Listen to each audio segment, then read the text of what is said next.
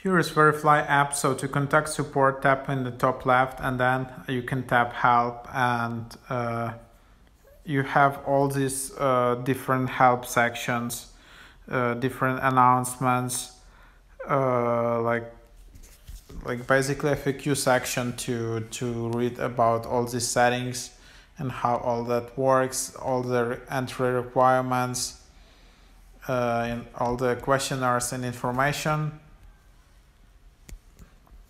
But you can always reach out, and then if you want to contact us, just tap get in touch, and then you will be able to get in touch from here. You can submit your request, just enter your email address, and then when are you planning to use this app, subject, description, and tap submit. So hope this is helpful.